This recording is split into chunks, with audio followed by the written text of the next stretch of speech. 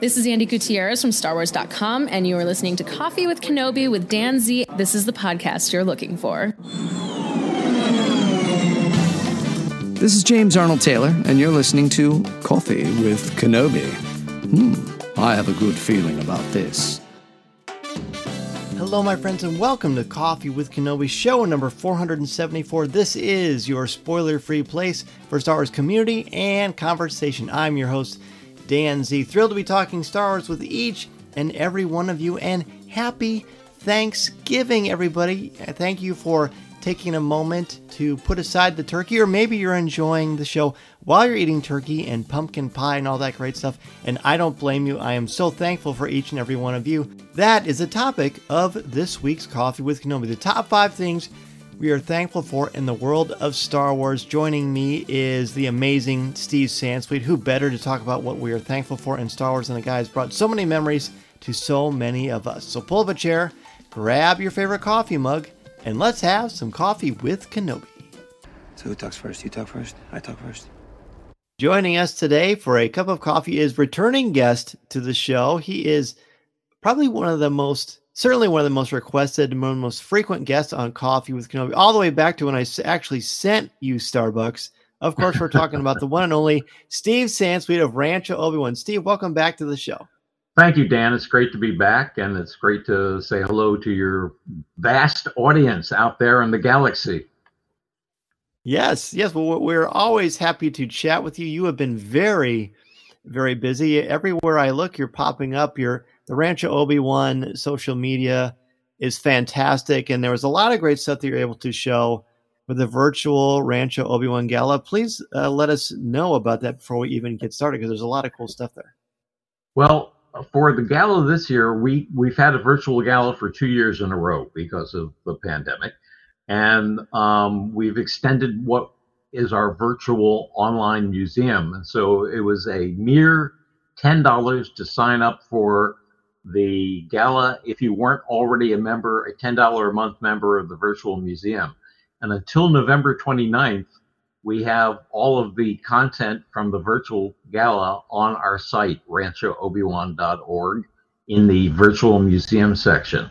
So I invite fans to tune in and take a look. And we sent 3 wonderful ladies up to the loft, which we haven't disturbed for about 10 years.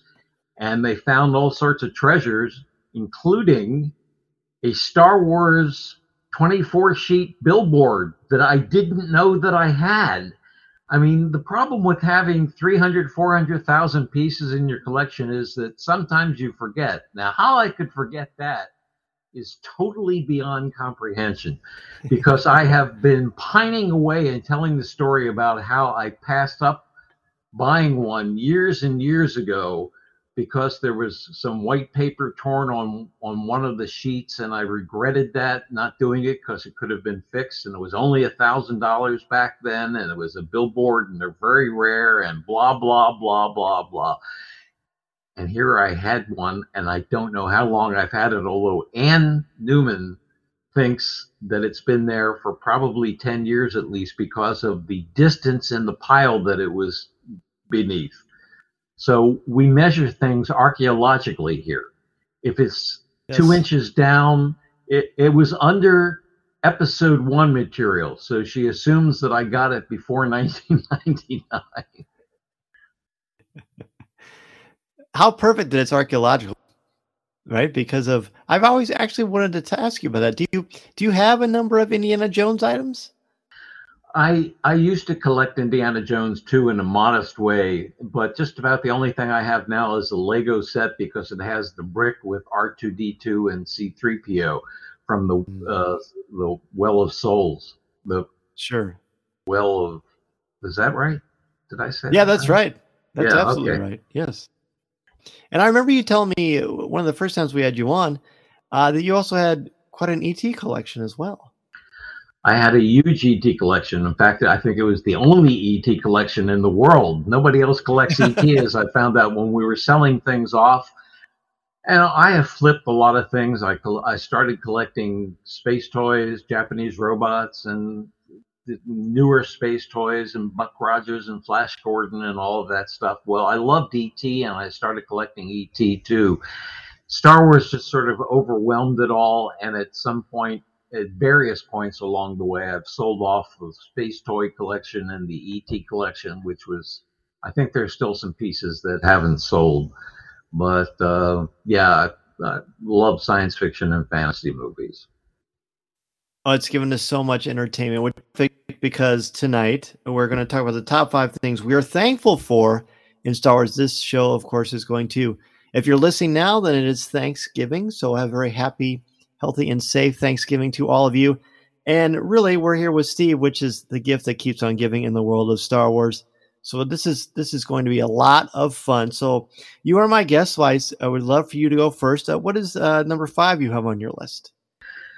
Number 5 is sort of related to Star Wars, but not specifically Star Wars. My job at the Wall Street Journal, where I was a reporter, a deputy bureau chief, and then bureau chief for 26 years, the last 9 of which I was bureau chief in Los Angeles. What that meant was I was invited to the all-media screening for a little movie named Star Wars on the back lot of 20th Century Fox at the Darrell F. Zanuck Theater 2 Saturdays before, on the 14th of May, 1977. And Star Wars opened, at least in 32 theaters, on May 25th. But I was there in the audience and hadn't read any reviews, hadn't had the movie spoiled for me, just the way I approached E.T. on the first screening. And it was just a marvelous experience. And I, just like so many others of us who saw Star Wars on the big screen, the experience of sitting in an audience of journalists and looking overhead as the Star Destroyer came through, saying, where the hell is that coming from? And just sort of giggling to ourselves because, of course, we had been taken in by the mastery of George Lucas's magic. And that was an experience I will never forget. And after the screening was over, I went up to the vice president of publicity, who was in charge of inviting the journalists in the audience, and said, could I get my screening ticket back? And that was one of my initial collectibles. Not the first, but one of the initial ones. Do you still know where that is? No. It's we have a huge ephemera collection, and we've started sorting through it, and we have all kinds of file cabinets, and so it's just a matter of going through 100 boxes and cataloging everything, and we've started that process, and we will find it. Marvelous. Concetta, we're looking at you. Yeah. That's right. Number two in my Wall Street Journal experience with Star Wars was my first interview with George Lucas in 1987, because I wanted to do, I convinced the Journal to do an op-edit piece on Star Wars, the 10th anniversary, the first 10 years of Star Wars. And who better to do that but a true fan and journalist, of course. And this was one of the ways I was going to get up to Skywalker Ranch and visit the Holy Mecca. But I was told George would be happy to do it on the phone. And I said, yeah, but I'd be happy to come up there. I'd be happy to fly up. It's just, an hour trip. And George would be happy to do it on the phone. Okay. So I didn't make it up to Skywalker Ranch that time, but I had a wonderful half-hour interview with George and wrote a piece for the op-edit page of the Wall Street Journal on the 10th anniversary of Star Wars and what it meant. The third thing, the skills that I developed at the Journal and the confidence that I had to cold call the new head of publishing at Lucasfilm in 1990 when I heard that they were going to publish a book, or were looking or considering a book, a price guide, the first official Star Wars memorabilia price guide, and cold called and said, if anybody writes that book, it should be me. And the response was, and you are who? And then I can say, well, I'm a reporter for the Wall Street Journal. I did this interview with George 3 years ago, blah, blah, blah, blah, blah. And that was the beginning of a real relationship with Lucasfilm that lasts to this day. And now I will take a breath and let you speak. I could just listen to you talk all the time, which is one of the reasons why it's fun to do the virtual Rancho Obi-Wan Gala tours, which I love so much. So my number 5 is, I don't know if I've ever told you this before, but the first time I saw Star Wars was in 1978. In 77, every time I went, it was sold out. I never got a chance to see it. We tried 5, 6, 7, 8 times. It was so discouraging. And then one fateful day, we pull onto this gravel road, and my dad rolls down the window and he says, "4 for Star Wars." And so the first time I saw it was at a drive-in movie theater in New Orleans, Louisiana in 1978. Holy cow, a drive-in. My goodness. What an experience. Yes, it really was. And, you know, we talk about the Star Destroyer, of course, it's so iconic. But 2 things stood out to me in that viewing. I mean, there are a lot of things stand out to you because here we are still talking about it over 40 years later. But the Millennium Falcon and lightsabers. In a mythology full of iconography that is just spellboundingly cool, the Millennium Falcon and lightsabers have been the 2 things that I've been the most thankful for, because I just, you know, with my children, stuff at Galaxy's Edge, of course, the countless movies and video games and animated stuff, and then the Darksaber and the Mandalorian.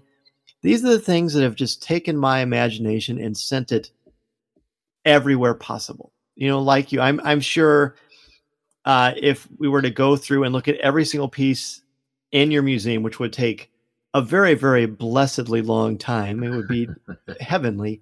But surely the Millennium Falcon would be one of the most frequently seen pieces. Just the image of it alone just captures the imagination. Even if you're not a Star Wars fan, I feel like people know what the Millennium Falcon is, which is pretty remarkable. Yeah, no, that was great. There are many Millennium Falcons at Rancho Obi-Wan. Edible ones and otherwise. I thought of you when I got this. Did you get this yet? No, I was very jealous when I saw the photo that you posted, the goldfish. So that's going to be available in January, huh? January, that is correct. Yes. You will love them, of course, because I know you've got an amazing collection of edible Star Wars items. Yeah, including 40-year-old Pepperidge Farm cookies. Ooh. And the C-3PO cereal, I'm sure. Yeah, we've eaten all that, but there's still some cookies around. Great. Well, then what's your number 4?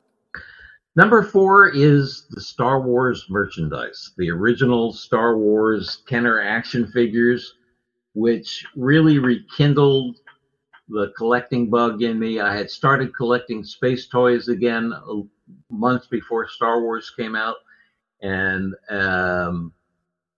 but this was really special. There was something about the action figures. I opened all 12 of my first action figures in 1978, put them on the shelf, put clay under the feet to make them stand up, and still kept the cards and tried to get the bubbles off as well as I could, because I was, even back then when I was buying space toys, I was taking pictures of everything but trying to keep the packaging intact. Eventually, of course, I decided I needed to replace as minty figures on cards as I could find, and went to a dealer about 40 miles from my home in Los Angeles, and he put together a set of the 12 figures for me. And I think there was something like $145 for all 12 figures mint on the card. If only we had a time machine these days to go back and relive that. Then he took out another figure that he had below the counter and said, "Are you interested in this?" And it was a Jawa, but I had never seen this one before because it had a vinyl cape on it, and it was on an unpunched card. And I said, well, that's ugly. Why would they do something like that? I said, did some fan make that? And he said, no, we understand it was an early production item, and then they decided to go with the cloth cape. I said, well, how much do you want for it? And he said, well, I need to get $45 for it. And I said, 45? I just paid you 145 for 12 figures, and you want 45 for that? I'll pass. And so I only had a couple of bucks left on me. He only took cash, and I needed gas. And I didn't know how much gas I had in the tank. So I went outside, put the key in the lock of the car, and said, well, and walked back in and gave him $45 in cash, and then crossed my fingers that I'd make it home on the quarter of a tank of gas that I had. What a great story. So you never know. But those action figures really hooked me, and that led to the play sets and the vehicles and, you know, all the wonderful stuff. And then it got well beyond that. Oh boy, one of my favorite things is when you walk down the stairs of Rancho and you've got that big, beautiful display of all the Kenner Star Wars action figures and that incredible. Did you get that from Target? Does that sound right? Target hired a company that builds sets and displays, and we did a show for them at LA Live the weekend the weekend before The Force Awakens premiered, and we were in a little Quonset hut, and we had some great displays. We brought down all the figures, and then they gave us all the displays, which we still have here and still use. And that was pretty spectacular. Yeah, it's a magical piece. I could spend hours just looking at that. And I remember you had given me the advice, you know, because I still have some of my old ones with the Toys R Us price tags, and you said, don't peel them off. And that was great advice, because before I talked to you, I did try to peel one of them off, and I see it every day, and I think, I wish I would have talked to Steve sooner. Yes. Oh, that's great. Well, my number 4 is, you know, there are a lot of moments in memories, and we talked a lot about these last week.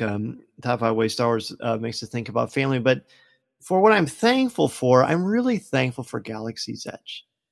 Galaxy's Edge is, I mean, I love Walt Disney World. I mean, I worked there in college. I proposed to my wife there. We had our honeymoon. We've taken the boys several times. But when I heard that Disney purchased Lucasfilm, I was so overcome with emotion knowing we're going to get at episode 7, 8, and 9. I remember you talking to Jason and Jimmy on their show. I believe you were driving to a meeting, and I remember you talking about it, and just I could hear the excitement in the focus in your voice, and it was just also magical. But then one day, they announced that they were going to open a Star Wars land, basically on both coasts, and I actually cried. I cried because I thought, everything has come together now for me. This wonderful place that brought me out of my shell. I've said many times, before I was a teacher, I was a very shy, quiet, insecure young man. And then I worked at Disney, and it brought me out of my shell, and it just focused me in such a different way. I think, and you know this as well as anybody, when you find your path, doors open up for you and things happen. And boy, did things ever happen. And I go to Galaxy's Edge. I went to the media preview, and getting to see the Millennium Falcon, the only one-scale Millennium Falcon ever built for both coasts, you feel like a kid again. When you see it, you feel like a kid again. Then I got to bring my wife and my little guy, Mason, to it, and he was just amazed. Seeing it through the eyes of someone you love is very, very special. And one of my favorite stories about Galaxy's Edge is that we spent the whole day there, and then I said to Deanna, you know what? And every Saturday we have something called Dadder Day, where he and I hang out together and we just do something. And I said, we think we're going to have Dadder Day tomorrow at Batu at Galaxy's Edge. Would you like to come with us? And she goes, I think I've seen enough brown rocks for one day. Is what her response was. So she went shopping at Disney Springs, and we spent the whole day again at Galaxy's Edge. He built the lightsaber. at Savvy's workshop, which to me is the most magical thing there in a land full of magical opportunities, moments, and merchandise. Like, you know, you got, when we go there, we got to get out of there. The merchandise is incredible because so much of it is in fantasy. And I love that that whole idea and that whole concept of what they've come up with. Magnificent. And those legacy lightsabers are just, they're something else. They are really, really special. When you look at a legacy lightsaber, I'm sure, I mean, how does it compare to a Master or replica lightsaber? Well, I've never actually had one in my hands, Dan. Really? Yes. That is wild to me. I have a Savvy's one that I built, which I love. Oh, perfect. It's pretty much the same exact thing. Really, but the weight. I haven't gotten back to Batu since the initial media day out here in Anaheim. Yes. So okay, well, I'm anxious to do that. Well, hopefully for Celebration, for Star Wars After Dark, or even some other time, they'll be able to. You would think if Steve Sansweet is on Batu, that is a royal situation. We got to get you back in there. I look forward to it. Oh, that'll be great. So yeah, that is my number 4, Galaxy's Edge, and everything that encompasses that. So we are back to you for number 3.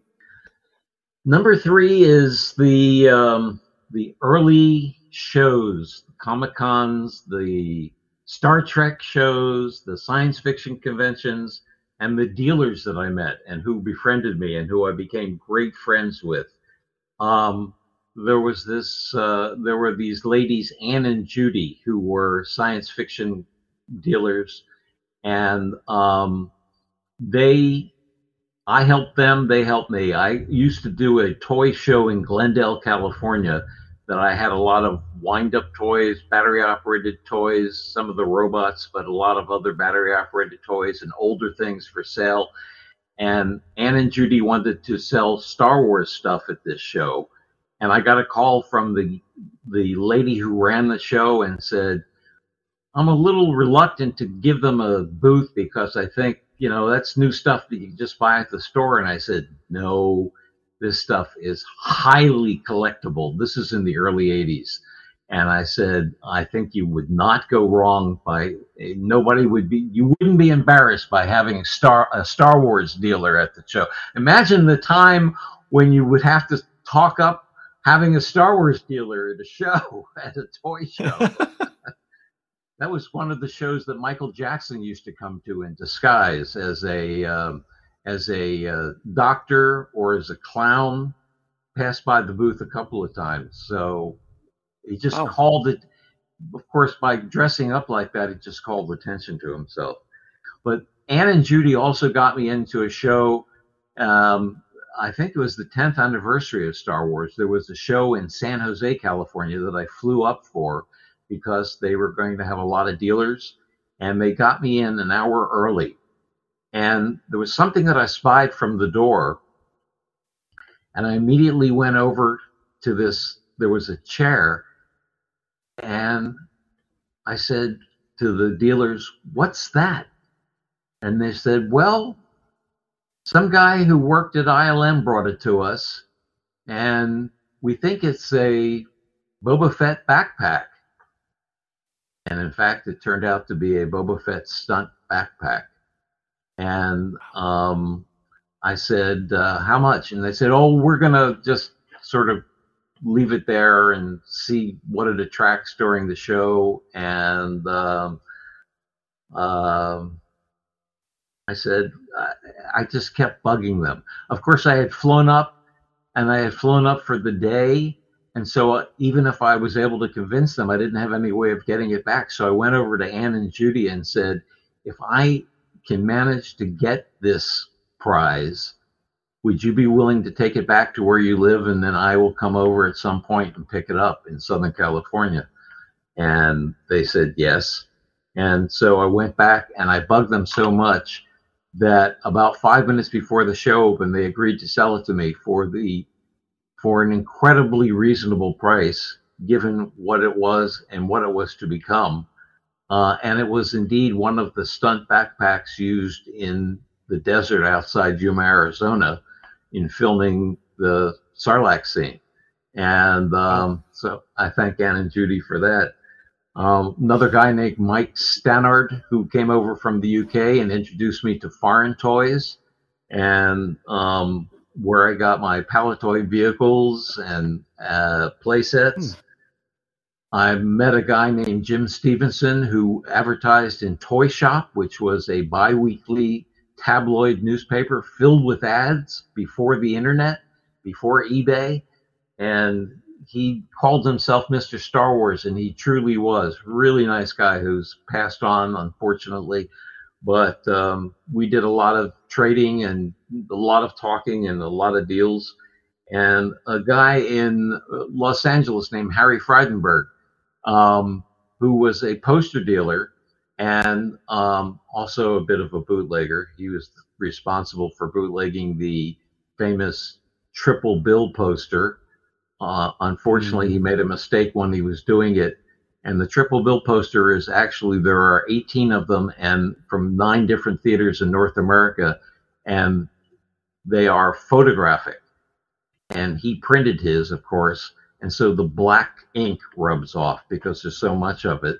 And he used a newspaper ad as the basis for his poster. And the newspaper ad had 2 lines of type, whereas the poster has 3 lines of type. So everybody knows it's a bootleg. But Harry enabled me to buy, I did a deal with Harry and his sons to buy a huge chunk of poster from the guy who was at that point, the world's largest Star Wars collector, a guy named Walter Steuben in Pittsburgh, Pennsylvania. And we bought hundreds and hundreds of posters, and I got first choice. But by doing that, it enabled me to pick and choose just the posters that I needed. But it was the basis of my poster collection, which now is about 3,000 Star Wars posters and art prints and great stuff. So a lot of fond memories, a lot of wonderful people who helped me out in the early days of collecting. Isn't that magical? Boy, that is just so, it's so gratifying, isn't it? Because a lot of these things that we're talking about, there are moments, there are memories, there are things we're grateful for and that we're thankful for, but it always brings wonderful people into our lives. Yes. They become absolutely. like their friends and family. That actually brings me to the number 3 thing I'm most thankful for in Star Wars, and it is you, my friend, Steve Sansweet in Rancho Obi-Wan. Yes, absolutely. So you don't know this, but you know, of course, as a Star Wars fan, especially, you know, in the 90s and with the Phantom Menace and all those things that were happening, and then your role with Lucasfilm, so many collectors, countless collectors, and I'm not just saying that because you're on the show now. It's true. You have always been sort of the gold standard, not only because of your amazing collection and your vast knowledge and expertise, but you've always been so accepting and so gracious. You're a man of intelligence and clout, and you've never let that become a barrier. You've always embraced so many fans throughout the world. And that is just, that's really special. And that's really, really rare. And then the first time I had you on the show, Corey and I were so excited and dare I say, a little nervous because this is Steve Sansweet that's going to be on Coffee with Kenobi. And then we, of course, met at Celebration and a lot of the galas, and we've seen each other at some of the premieres. And then years ago at one of the galas, the auction was about to start. And you and I hadn't gotten a chance to talk yet because the gala is very, very busy. There's a lot of people going on. A lot of people want to see you and talk to you. And you saw me, and we kind of jogged across the room, and you gave me a big hug. And that meant so much to me. I'm kind of getting choked up thinking about it because just, it's sort of like Steve Sansweet is here. He's kind, he's loving, he's accepting. And I just felt like I was a bigger part of the community because I know you well enough that I got to give you a hug. And that meant so much to me. You are just a great guy. And I know you're not someone who likes a lot of attention necessarily, but You deserve it, my friend. I am definitely thankful for you and your friendship. Well, thank you, Dan. I really appreciate that a lot. I mean, it goes both ways, obviously. And that sort of crosses over to my number two, which was my job at Lucasfilm, which sort of happened on a fluke. It was time to do something else at the Wall Street Journal. I didn't want to go back to New York headquarters. I didn't want to run a Southern California business edition of the Journal. I didn't want to become a super reporter. And I got this strange call from Lynn Hale, Vice President of Publicity, about to retire at Lucasfilm, asking me if I knew of anybody who would want a 1 year only, definitely 1 year only job reporting to Lucasfilm and going out and talking about the special editions to fans across the US. And I said, sounds interesting, let's talk. And that led to 15 wonderful years at Lucasfilm, working with a great team, working at all three locations, Skywalker Ranch for several years, Big Rock Ranch, and then the Presidio. It was a thrill to meet and work with George Lucas. And I mean, I didn't have that many meetings with George, but a couple times a year we would be involved in projects together. The Fan Film Awards was always a highlight on my schedule because George picked the George Lucas Awards winner, the top prize in the fan films, along with the Audience Choice Award. And I would go there and would record George announcing the winner of the prize, sometimes on cue cards, sometimes on a little note opening in an envelope. But it was great, and it got me to tour the world, meeting thousands of fellow fans, and becoming friends with hundreds of fans, and friends to this day. It's been remarkable, helping the 501st Legion get established and getting their relationship approved with Lucasfilm. Although there were some people at the company back in the early days who worried about people in Darth Vader masks robbing banks. And I said, they're going to do that anyway if we're making Darth Vader masks. So just really fond memories of spreading the gospel of Lucasfilm and Star Wars, and being able to visit the filming sets of all three prequel movies with editors of the fan club magazines from around the world, seeing George in action on the set for a couple of hours, meeting some of the actors, meeting many of the actors from the original trilogy, and then meeting the actors from the prequels, both on the set and at shows. I followed my bliss, as Joseph Campbell said, and it led me to some truly amazing places. Let's take a quick break, and we will return with more from Steve Sansweet, including a great story about the reveal of the title of Star Wars Episode 3, Revenge of the Sith. This is Coffee with Kenobi. This is Vanessa Marshall, and you're listening to Coffee with Kenobi.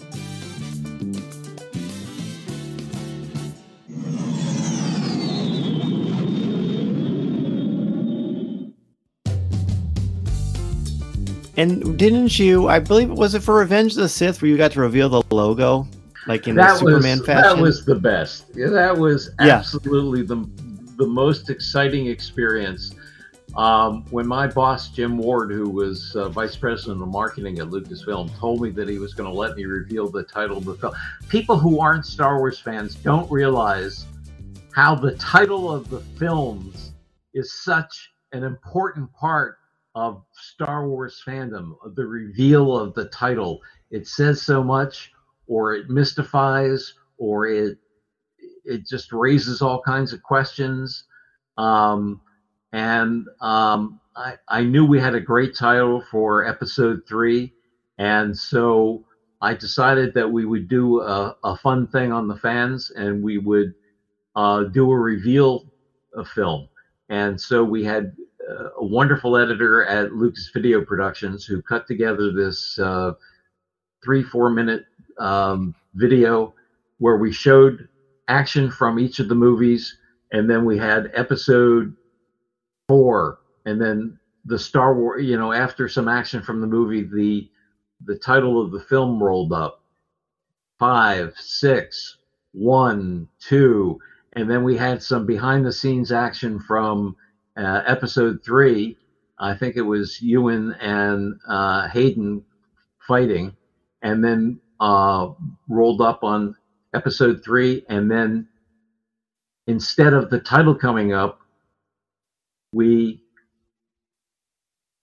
stopped the film and then rolled back, and people went, oh, and then rolled forward again, and then Revenge of the Sith, and people screamed and shouted, and I walked in front of the podium there, and I was wearing an overshirt, and took off the overshirt, opened the overshirt, and there I had the t-shirt with the old style Revenge of the Sith logo on it. And I said, and by the way, the StarWars.com booth on the floor of the convention center is selling these shirts as of now. And people stampeded out of the room. And the Comic-Con people told me afterwards, we wish you would have said something. We almost had an incident. So it was great. It was absolutely an amazing experience.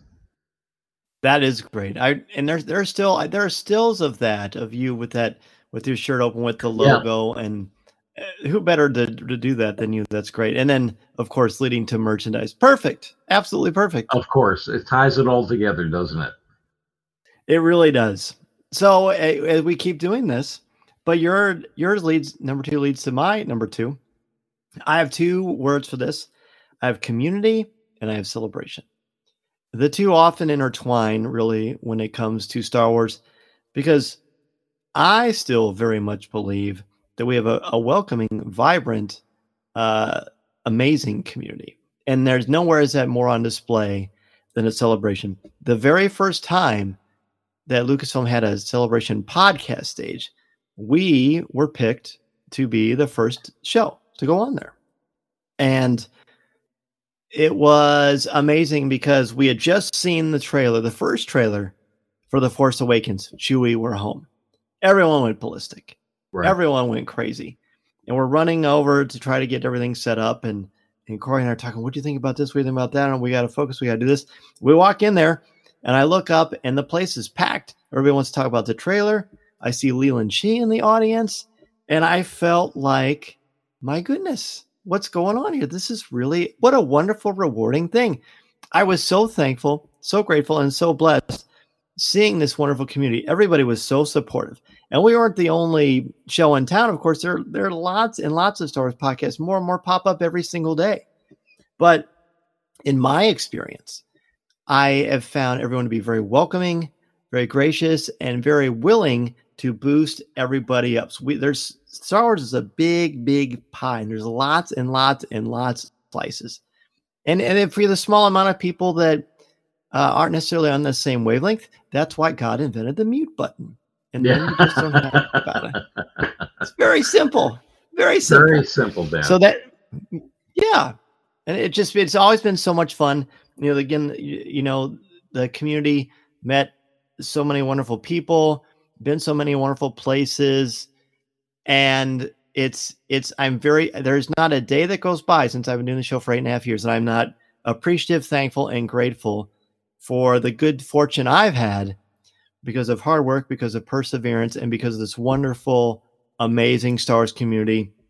And I know next year when Celebration happens again, I think those hugs are going to be just 1 or 2 seconds longer. The smile is going to be just a little bit bigger. The laugh's going to be a little bit more soulful because we've waited so long to get back together. And boy, is it going to be special.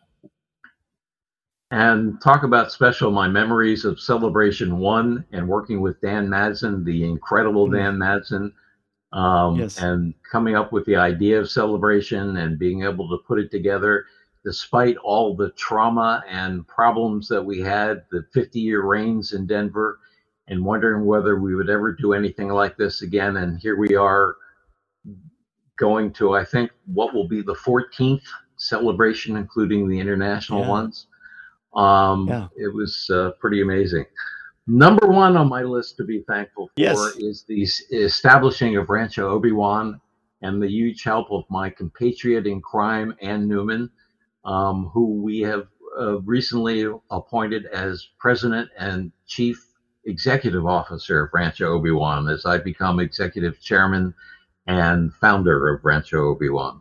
And with Ann's help and Concetta Parker, we came up with the idea of turning the warehouse, it was a little more than a warehouse, but turning it into a nonprofit museum. And Ann has done so much work. From the time that I was having dinner at the Spaghetti Factory in San Diego during Comic-Con with a bunch of people from Rebel Scum and other friends, and I said, well, I really need somebody to help organize and inventory the collection. And Anne raised her hand and said, I'll do it. And Anne came up for a visit for 2 weeks. We got along famously, and the rest is history. And Yeah. sharing the collection with thousands of fans worldwide, we've had visitors from all over the world. That's what it's all about. It's the stories that we tell, the wonderful docents and volunteers that help us, the people who contribute to it, both monetarily and in items. We just got a new full-sized R2X2, a droid that appeared in Star Wars, built by someone in the Midwest who wants to remain anonymous, but gifted us this. And it's something I've always wanted for the museum to be able to, especially for the kids who come and visit. Um, it's just been an amazing journey for the last 10 years. This is our 10th anniversary, and we're strategizing how to continue and grow. It is a must see. It is a must destination if you are a Star Wars fan. It's a must. It's just I've been there 4 times, and every time I go, I feel like it's the very first time because there's so many amazing things to look at, and Star Wars is so good about the nostalgia aspect anyway, while continuing to perpetuate the future of the franchise as well. And I feel like Rancho Obi-Wan puts that on display like nothing else. Well, thank you, Dan. We try, and you will be astonished and pleased and a bit befuddled when you visit the next time because we have changed everything around. we've used the time to go through the museum and move things and make things more accessible and more viewable and change displays. So every time you come here, it looks like a new place. Oh, I can't wait. I cannot wait. Well, yours ties into my number one. And I just put one word. I put mythology. Mythology means story. It's the Greek word for story. And Star Wars is the great American mythology. People who know Star Wars know the history. George creating kind of his own mythology. He wanted to work with the Flash Gordon franchise, and the director fees were absurd. And the way that laid out, he wasn't going to make any money off of it, really. And it was not even going to have him any control. So that fell through, and thank goodness it did, because then he created his own mythology, which became a masterpiece. It has inspired countless generations. You know, this isn't hyperbole. This is real. He has inspired so many different things. As an educator, you know, for years I worked in insurance, and I just didn't feel fulfilled. I just felt like something was missing in my life. And I spent so much time thinking about why I shouldn't be a teacher. I kept talking myself out of it. It was my refusal to call. You mentioned Joseph Campbell earlier. And I kept refusing. And then one day I just decided I need to do this. I've got to work with kids. I want to be a positive role model. I want to teach kids how to think, how to build their self-confidence, how to reach their own potential. The first lesson I ever taught was Star Wars and Shakespeare. First one I ever taught. And I thought, this is great. I can combine my two loves. And I certainly did. That led to so many wonderful things. Countless students I got to introduce the Star Wars franchise to. I got to be in a Target commercial in 2016 because I teach with Star Wars. At that point, I was using it with Hamlet and Romeo and Juliet, of all things, just to appreciate the art of character storytelling, language, all that fun stuff. And then, of course, Coffee with Kenobi and all the wonderful things that has done in my life. And I just keep coming back to it. In fact, after Thanksgiving, we're diving headlong the rest of the semester into Star Wars. We're going to do a little bit of, we've already done A New Hope. We're going to do a little bit of The Mandalorian. We're going to explore some of the prequels. Who knows where it's going to go? Who knows how I'll incorporate the book of Boba Fett? But one thing I know is that this mythology has created so many magical memories, moments, and friendships like we've been talking about. Because I'm a teacher, because I like Star Wars, and because of the show, I was invited to go to a few premieres, and most recently the Rise of Skywalker, where I met a guy named Harrison Ford, and we talked about education. We talked about mythology. We talked about storytelling, and it was magical. It was absolutely magical. That is, you know, people say, what's the one thing that is your favorite thing that you've ever gotten to do because of the show?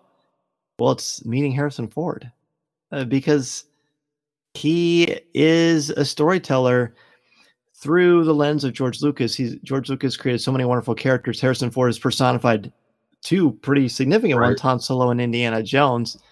And I am forever thankful for that. Well, we have a lot to be thankful for. And as we both said, our fellow fans are among the things that we are most thankful for. And being able to share this wonderful mythology that George Lucas created and that continues today, multi-generational, many points of entry. It's just a wonderful thing that has enriched my life and changed my life in so many dramatic ways. Hear, hear.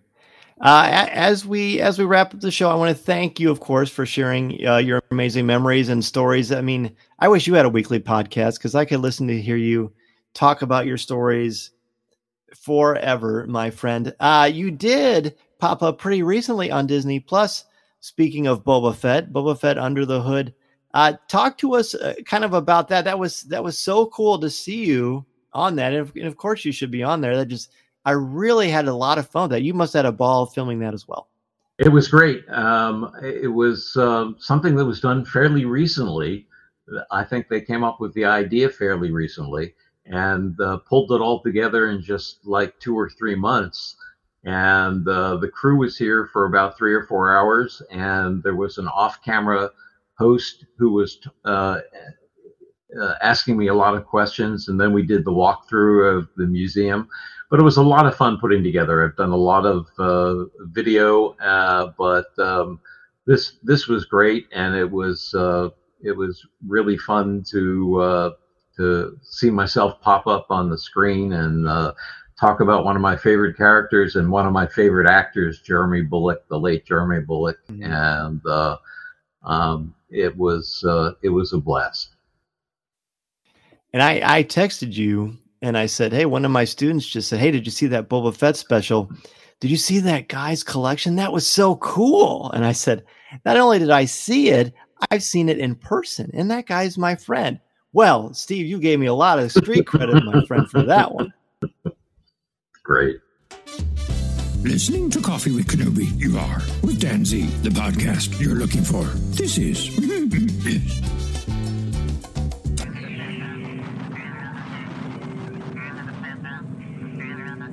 As we near the end of the show today, I want to thank each and every one of you for taking time out of your busy schedule to have a cup of coffee with me and for helping to spread the word about our Star Wars family we've got here at Coffee with Kenobi. Be sure to tune in Monday nights. I'm on Facebook Live at www.coffeewithkenobi.com/live or www.facebook.com/coffeewithkenobi and have a cup of coffee, tea, or any beverage of your choosing with me as we continue the conversation. To join us in the CWK Cafe, which is our Facebook group, and share your Star Wars thoughts, comments, reviews, and opinions in a family-friendly, spoiler-free place that is also drama-free, go to www.coffeewithkenobi.com/community and be part of the conversation, talk about this week's show, or just talk about some Star Wars. We have a lot of fun, and you'll make some new friends as well as catch up with longtime friends along the way. I also want to thank all of the new and longtime members of the CWK Alliance and let you know how much I appreciate your help and encouragement. If you want to join the CWK Alliance, go to www.cwkalliance.com and sign up today. Not only will you help out Coffee with Kenobi, but you also get access to CWK Pour Over, the exclusive weekly podcast not heard anywhere else. It's a great way to support and help out the show, and 10% of your monthly contributions go directly to the St. Jude Children's Hospital to support the incredibly important work they are doing to help these brave children and their families. Plus, contributors at the CWK All-Star level can watch a video podcast of CWK Pour Over hosted by me, Tom Gross, and Corey Clubb. Feel free to reach out anytime if you have any questions. In addition to being part of the community on Facebook, please don't forget to visit our website at www.coffeewithkenobi.com for Star Wars news, announcements, reviews, videos, and so much more. If you have a question for me or just want to share your thoughts on the air, feel free to email me at danz@coffeewithkenobi.com and I'll share them on the show. You can also connect with me on Twitter at Mr. Zaire, MRZEHR, or on Instagram at DanZareCWK. There are also a lot more ways to connect with me and Coffee with Kenobi on social media. Follow us on Twitter and Instagram. Give us a like on Facebook at facebook.com/coffeewithkenobi. Check us out on Pinterest or subscribe to our Coffee with Kenobi YouTube channel. On our YouTube channel, you can find Facebook Live video, different interviews throughout the years, highlights of video coverage throughout the Coffee with Kenobi history, and the audio podcast itself. You can order my book, The Star Wars Book, which I co-wrote with Lucasfilm's Pablo Hidalgo and Cole Horton, on Amazon, Barnes & Noble, Target, Books A Million, Walmart, or anywhere books are sold. You can also find my writing on Coffee with Kenobi's website, as well as StarWars.com, where I am an official blogger there, and on IGN, where I contribute occasionally to articles about Star Wars, as well as other popular culture topics. If you are considering starting a podcast or a blog, let me know how I can help you get started and make your creative vision a reality. Be sure to check out danzmedia.com and we can get the process started. I am also available to come to your school, conference, business, or organization to talk about how to tap into your strengths and help you bring out your very best. I want to inspire you to be inspired so you can take that first step into a larger world. Thanks as always to our Coffee with Kenobi sponsors, especially MEI and Mouse Fan Travel, our travel partner and your one-stop shop for all things Walt Disney World, Disneyland, the Disney Cruise Lines, or anywhere on the planet you want to go on your vacation. Please go to www.coffeewithkenobi.com/mousefantravel to book your magical vacation and help support Coffee with Kenobi in the process. If you like the show, please tweet out that you're listening, share it on Facebook, or invite your friends and family to tune in and share a cup of coffee with us. And if the Force is especially with you, please take a couple of minutes to rate and review the show on iTunes or Google Podcasts. Every review makes a huge difference and helps to spread the word, and I can't thank you enough for your help, for your support, and your friendship. I love so much being a part of this wonderful Star Wars community, and I can't thank you enough for all that you do for me and Coffee with Kenobi. Fabulous. Well, we've talked about Rancho Obi-Wan. Please, as we wrap up, let everybody know where they can find out more about Rancho Obi-Wan, where they can be a member, and where they can chat with you on social media. So ranchoobiwan.org is the place to go. You can become a member of our virtual museum. Through November 29th, you can catch up on our virtual gala this year and see all kinds of other video clips.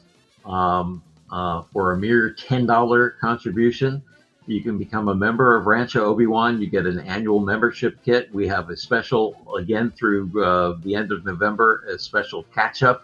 If you missed out on any of the last 10 years, you can register at a reduced price and get the patch and membership kit from the years that you missed, or do an entire wrap up for the 10 years. We've had a lot of people do that. So it's been good. These have been tough times, obviously, for a lot of small businesses and nonprofits. And we appreciate all the help that we've been getting. Absolutely. Well, be sure to sign up for that, check out the virtual goodness of the Rancho Obi-Wan Gala. You've got till November 29th. Do not miss out. It's going to a great cause, and you get an incredible amount from it, as we get an incredible amount of joy and gratefulness for having you on the show. Steve, thanks so much. Happy Thanksgiving. I look forward to seeing you in the future. Same here, Dan, and thank you very much for the invitation. A huge, huge thank you to Steve Sansweet of Rancho Obi-Wan for joining us on Thanksgiving. I am thankful for each and every one of you, for your friendship, for your listening to the show, for your spreading the word about Coffee with Kenobi, both here on social media, Facebook, Twitter, Instagram, Pinterest, and even TikTok. I actually added TikTok recently. I think I've talked about that before. I am thankful for all of you. Please have a wonderful rest of your Thanksgiving holiday weekend, and we transition into the Christmas holiday season. There will be lots more from Coffee with Kenobi, including some topics that I'm very excited to share with you. And next week, by the way, speaking of excited to share with you, is the debut of my second Star Wars book, the Star Wars Character Encyclopedia, updated and expanded edition. Lots more to come as we talk about the creation of that book. Enjoy your weekend and turkey, and remember, this is the podcast you're looking for. Happy Thanksgiving, everybody. This podcast is not endorsed by the Walt Disney Company or Lucasfilm Limited. It is intended for entertainment and informational purposes only. The official Star Wars website can be found at www.starwars.com. Star Wars, all names, sounds, and any other Star Wars related items are registered trademarks and/or copyrights of Disney and their respective trademark and copyright holders. All original content of this podcast is the intellectual property of Coffee with Kenobi unless otherwise indicated. This is the podcast you're looking for.